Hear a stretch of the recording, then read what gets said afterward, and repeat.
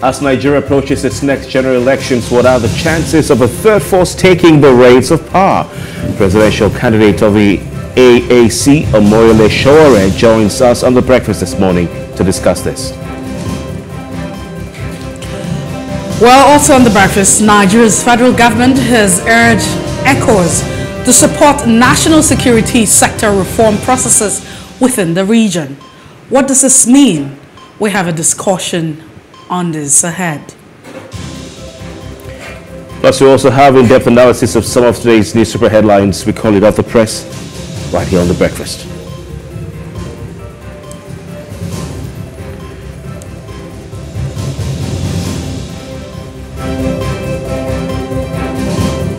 We're back with the Breakfast on Plus TV Africa. It's a very interesting day. It's a rainy Wednesday morning, right here on Victoria and Lagos. But we are here to ensure that we keep you warm with all the interesting, juicy conversations. Of course, we have our coffee here, and I think we're set to go on with the program. You're welcome. My name is Kofi Bartels. My name is Messi Ebokpo, and it's good to have you join us. As always, we start off the top trending conversation with some of the conversations or discussions, if you like to say, that's having several engagement. And one of them is that the federal government is set to ban Kpomo. I really cannot help but laugh.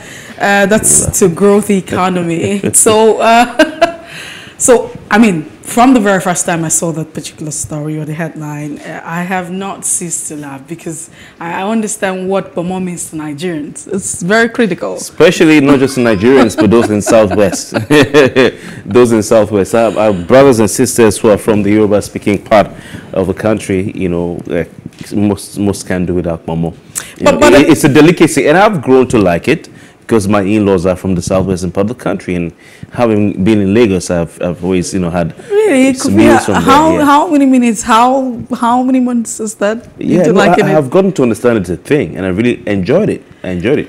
You know. But Mercy, over to you. Well, so the federal government says it's proposing a legislation to ban the consumption of animal skin, locally known as Kpomo, in the country, just to revive the industry. We're talking about the sector that makes leather, you know, leather bags, sandal, whatever you.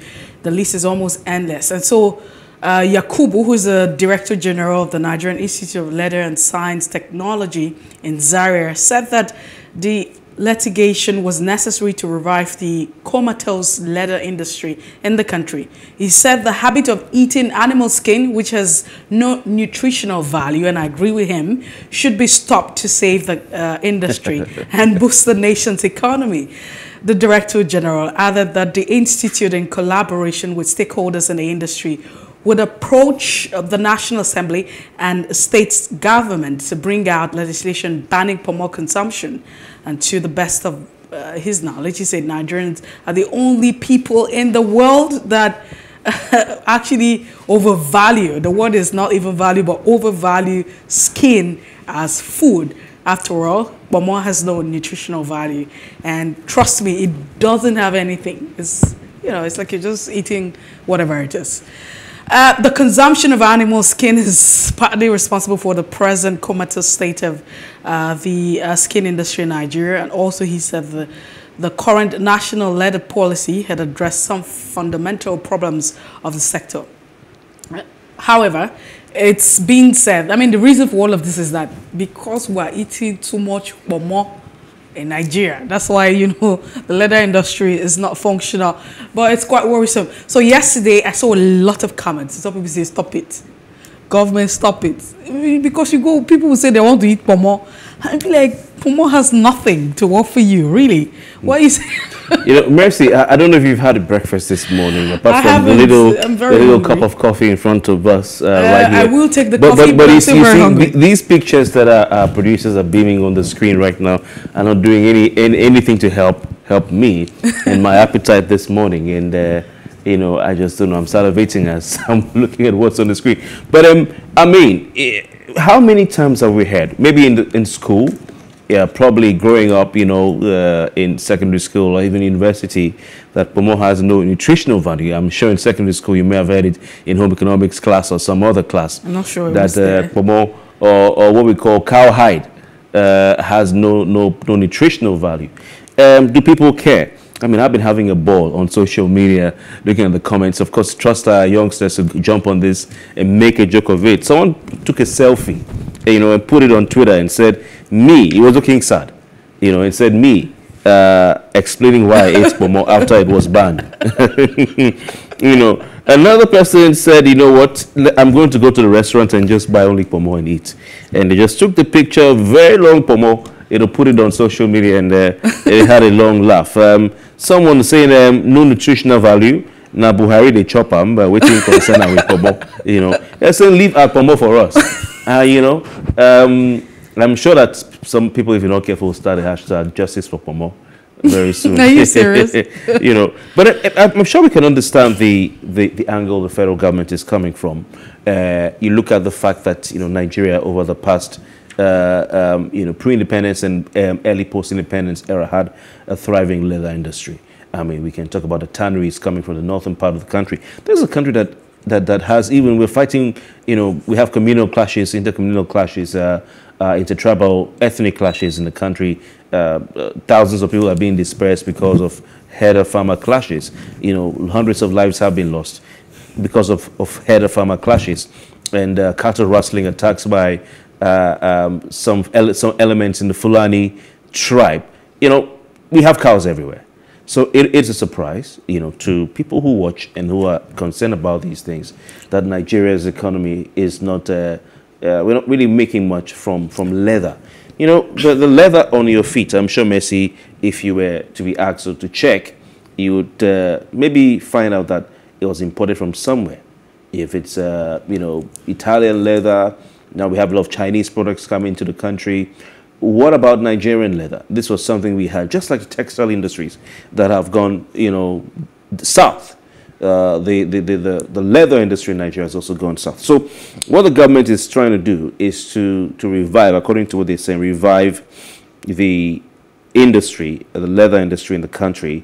Apart from that, we can also look at the fact that there's no nutritional value, and some people have said it's even dangerous to your health. I saw some conversation where people were talking about Nigerians avoiding smoked, products like suya, and Kpomo. Some people can't do without their suya. But hey, suya is not just a smoked product; it's barbecue, and people eat barbecue stuff all over the world, So I do not know if that is factual. But you look at the hygiene under which, or conditions of hygiene under which this Kpomo is manufactured and made. I did an investigative piece some years ago to try and see where some butchers in the part of Port Harcourt called Rumosi were roasting the skin of the goats and the cows they got. If you go to many slaughter, we call abattoirs in this part of the world slaughterhouses, you realize they use some very unhygienic or unhealthy methods to roast this thing, this animal skin. I saw some of the abattoir operators, the butchers, we're going to call it that. They were using used tires. Old tires. Now imagine, would you like to eat Kpomo that was smoked or roasted with used tire? No. Okay, so let's come back to the conversation. We understand that there's a need, because in this entire conversation, the government is saying that we need to revive the tanneries, the leather industry in Nigeria. Now, that's important. That's very, very important, especially when we're grappling with the issue of revenue and what we're generating, to solve our problems. So we're eating a future. No, we're not eating any future here, Kofi. Yeah. Because, I actually had to dig out, and looking at some of the report from 2014, you find out that stakeholders have always complained, and some of the issues they complained about is the fact that they were waiting for policies that would enable the industry thrive. Not just that particular industry, but the manufacturing industry. And some of the concerns that this, stakeholders raised were issues of, power. They talked about constant power supply. They also mentioned the issue of having, amongst all the power supply, they talked about, let's even get to a point where we have, because the issue of having the raw material, major raw material, is not a problem. In the north or northern part of the country, you have, production. But that's not the case. Do we have investors? They said it was a problem with local and foreign investors. And so it was important that there might just be policies to encourage local and foreign investors. They also talked about chemicals. It wasn't even it because at the time, the northern part of the country, I think that, you know, according to that report from 2014, this sector has actually thrived without government effort. I mean, it's one industry that hasn't gone moribund despite all of the challenges it's faced with, because they are thriving. And so they were saying that if government would be very lenient with her policy that would, you know, favor this particular sector and the manufacturing sector, it would be a plus. So the argument has been about power, ensuring that their infrastructures, friendly environment, ensuring that you have foreign and local investors investing in the sector. So I understand that we need to revive this sector, but the concern about banning Kpomo entirely for consumption, Nigerians really love this. Well, I mean, policy or no policy, I think Yakubu, Mohammed Yakubu is the DG of the Nigerian Institute of Leather and Science Technology in Zaria. He is saying that the consumption of animal skin is partly responsible, you know, for the present comatose state, I'm quoting him now, of tanneries in Nigeria. You understand? So Nigeria has a policy. We have what they call national leather policy. Of course. And he's saying that the national leather policy has gone away to addressing some of the problems in the sector. However, some fundamental problems still exist, one of which is this eating. I don't think that, I think from what he's saying, if we do not get people to stop, you know, eating this product, it'll be hard to find it, you know, in the country. That's what he said. He's saying if we get our tanneries to work, our footwear and leather production working well, people will hardly get Kpomo to buy and to eat. He also says when implemented fully, to turn around most of the comatose tanneries and bring out greater production. So if it works, the national leather policy, that's fine. Government will not go around, you know, stopping people from buying Kpomo or eating Kpomo. I do not know how feasible it will be to go to the markets and chase the Kpomo sellers away. You understand? But we will say that there should be a ban that people should not consume it so we can actually pay attention. But he also said, and I think, you know, that also, you know, dovetails into what he said, that if the national leather policy works properly, that you would have less Kpomo on the market for people to buy. So I think it's a case of the chicken and the egg who came first. Will the ban of Kpomo in the Nigerian markets, will it, you know, improve the lot of the tanneries in the country? Or will the proper implementation and, you know, implementation of this national leather policy, will it cause there to be a scarcity of Kpomo? You know, that's what in other ways, Kofi, we're supposed to move on now. We will definitely move on. But it feels like, you know, the thoughts of the federal government, because you have a representative speaking on behalf of the government, is that because people are consuming Kpomo, that's why we don't have. The issue has not been with, you know, the issue has never been with the major resource. It has never been with the resource, because even without government policies favoring this particular sector, they have been on top of their game. That's number one. And apart from the fact that you also have importation from neighboring countries, within the Sahel region, you want to talk about West Africa now. It hasn't been it. And there's also another importation of almost ready-made leather skin. So when the you material, say leather skin, you have to be clear. Which one is it?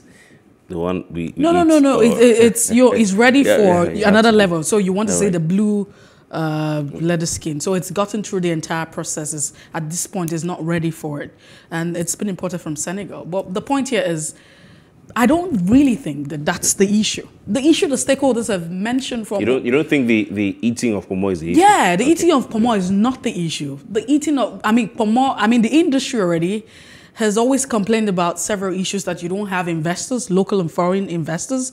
You know, the environment is not very friendly for people to invest. If you're going to invest your money as a business person who's business conscious, you hope to get profits. There should be returns on it. The environment has not been very friendly. That's why I said, is it that the proper implementation, if we want to call it that, investment in the leather sector, leather industries in Nigeria, will lead to a scarcity of Kpomo on the market, or will the ban on eating Kpomo? There shouldn't be no Provide ban. more raw material for the people. That is what I don't know, and it's a question. But the man seems to be saying that both things, that Kpomo consumption is partly responsible for the downfall of this sector, the poor fortunes of this sector.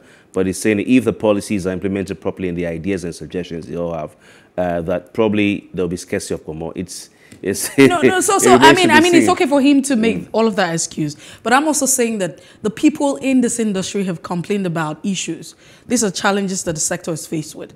Power is an issue. Having investors, a favorable environment to thrive. You know, you talk also about having these investors at the end of the day. I mean, having infrastructure for all of this. It's just a problem that might not just be limited to this sector, but it cuts across manufacturing at the end of the day. So banning Kpomo on its own will not solve the problem. It wouldn't solve the problem. It won't really solve just the problem. Just have people eat their Kpomo in peace. you know, hide wasting away.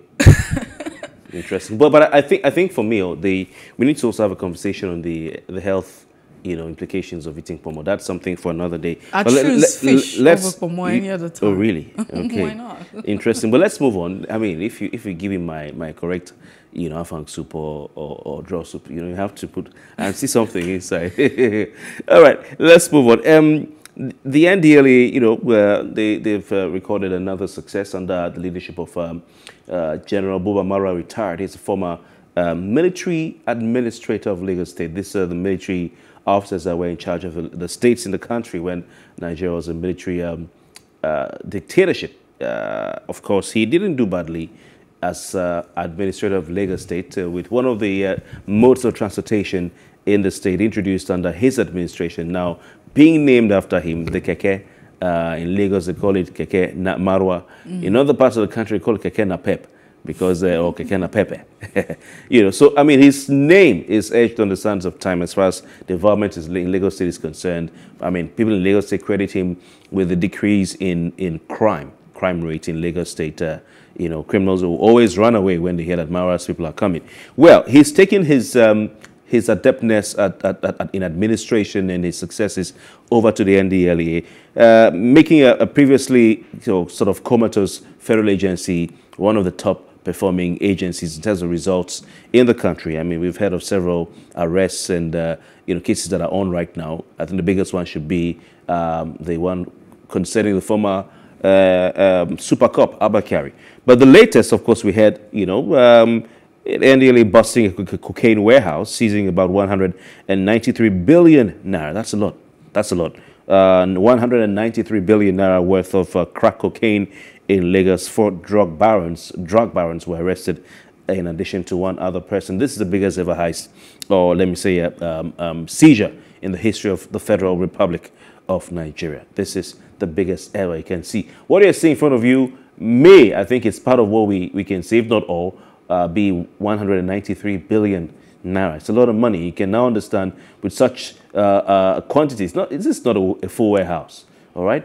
Yielding such an amount of money, no wonder people are interested in getting into this business. I mean, if you want to make profit or make sales of 193 billion naira, you expect to see a warehouse full of goods. This is really small, but it's a lot. Well, the agency put out a statement. This amounts in their calculation to more than $278 million, you know, more than $278 million. The drug barons, they say they arrested or apprehended include a Jamaican. The warehouse manager was also arrested as well. They call it a well-coordinated intelligence-led operation that lasted 2 days across different locations in Lagos State. So who are the consumers of this crack cocaine, you might ask? Now, they gave the names of those kingpins in their custody. I'm sure you can look at the statement to learn some more. But this is what we have. However, the latest, this is from yesterday, Femi Adesina, spokesman for the media to the president of the Federal Republic of Nigeria, put out a statement yesterday informing, you know, Nigerians that the president, Buhari, had given Marwa a phone call on the sidelines of his activities at the United Nations General Assembly. We've seen pictures of the president, you know, very busy in New York. He took the time to call Marwa, and he told Marwa that he was very happy when he heard of this news. Very very impressed. happy. Yes, yes. But Impressed. I mean, we need to move on because we're out of time. But like the president has stated, that it's quite impressive that you have all of this. But you know, it becomes very dicey where there's always an indictment on other elites and those who are, you know, in charge of government or calling their affairs. The several mention that you have political elite involved in the drug business, and so this is just one out of it. We think that Nigerians should be able to move in full force, and the fight against, you know, this drug barons or whatever it is you want to call it should be in full squad. I mean, we're talking about, let's be honest with all of this. If there's been some sort of indictment or people have been accused, then let's have the relevant agencies get into action. Investigation should continue. But however, it's quite commendable, you know, the activities of the drug enforcement agency. I mean, we're talking about the NDLEA at this point in time. That's so much that we can take because we're out of time. We'll take a breakdown, and when we return, it'll be time for us to look through the national dailies this morning. We call it Off the Press. Please stay with us.